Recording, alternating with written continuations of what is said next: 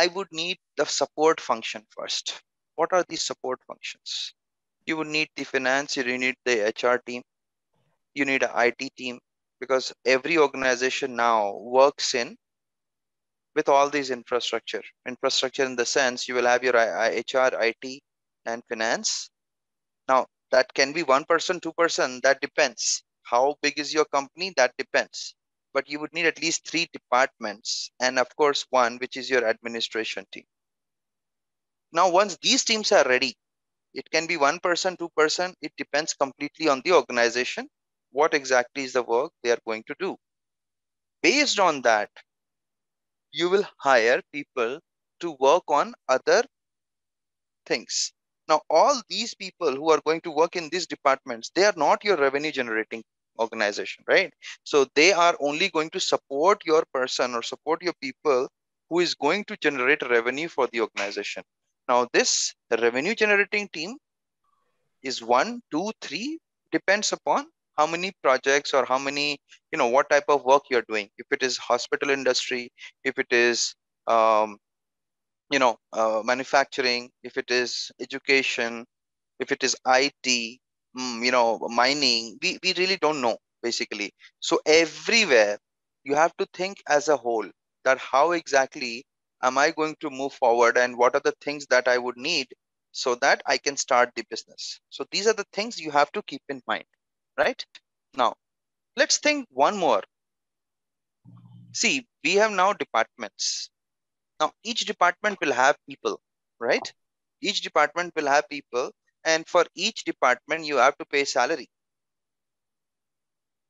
And as I spoke, the HR department, finance department, IT department, if it's not an IT company, then IT department will also be a support function, right?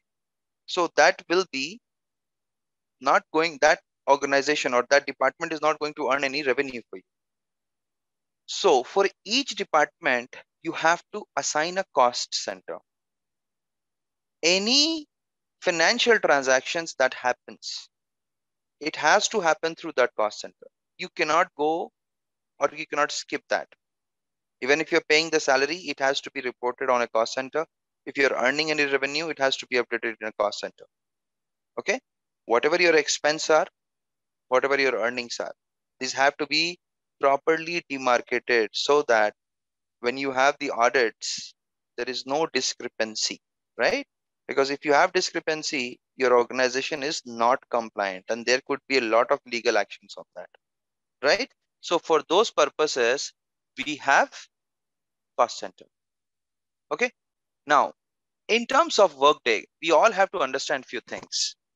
When Workday comes into picture, Workday will tell you that Workday has certain information. Now, when you say certain information, which means that there are already some organizations which is already inside Workday and it's already built. Now, when you have such kind of information, such details, so these organizations are basically categorized into 3 main ways. One, it is a predefined organization. Second is a custom organization. And the third one is a supervisory organization. Okay. So we have to go in detail on all these parts and we will try to understand why these things are required and how are we going to use it. Okay.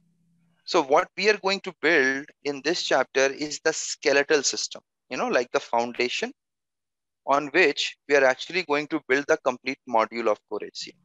Okay. So this is the reason why this chapter is very, very important.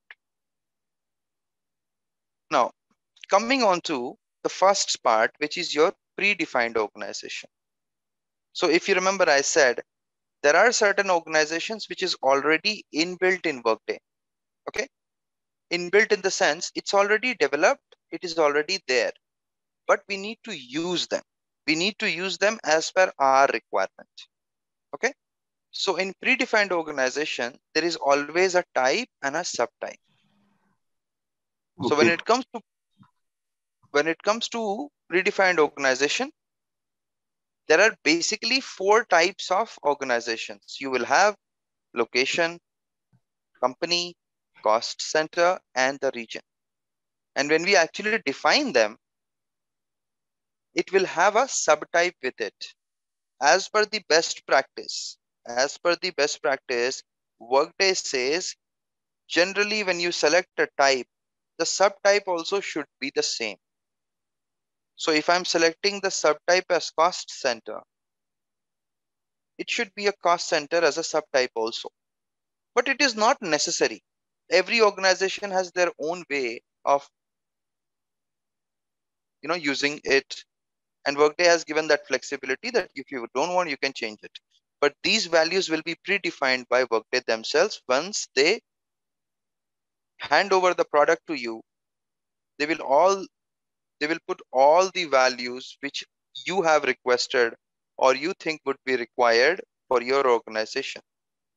Maybe you use a location service or you as a type as location, but you may not use it as business site. You may say it is basically my headquarters, it is my work office or something like that. That is still fine. But when you use company, you may choose that it is a subsidiary or it is a new division, it is a you know something like more like an organization, something like that. But ideally when we configure this, we will start with type and subtype as same.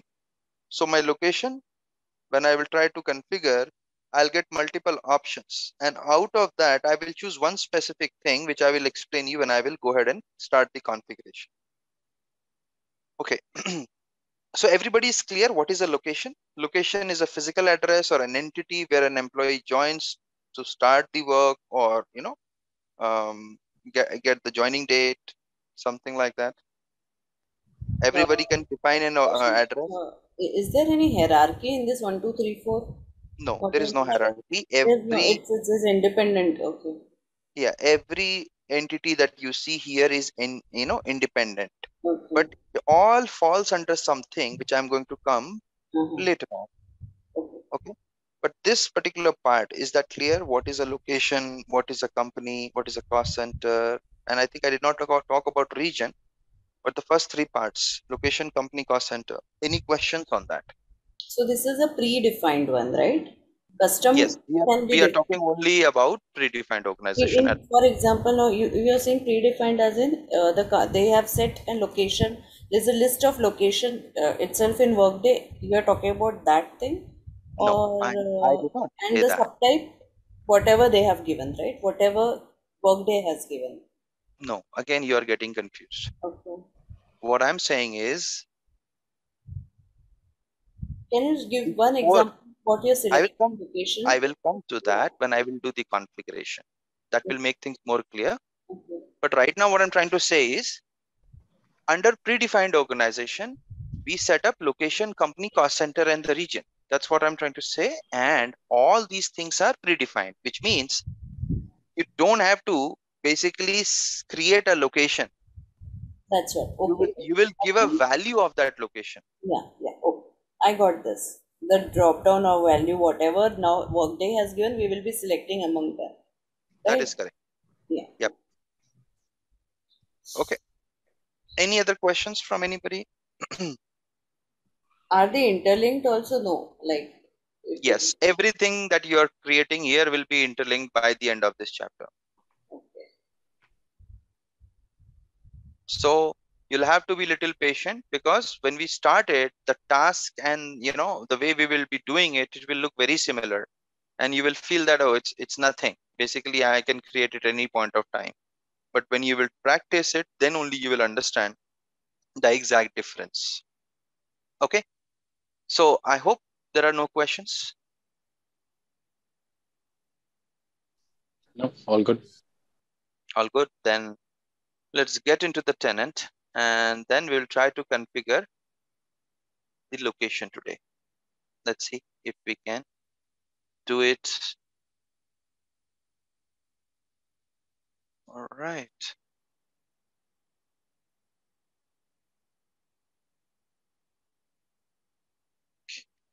Just a minute. I'm trying to log in.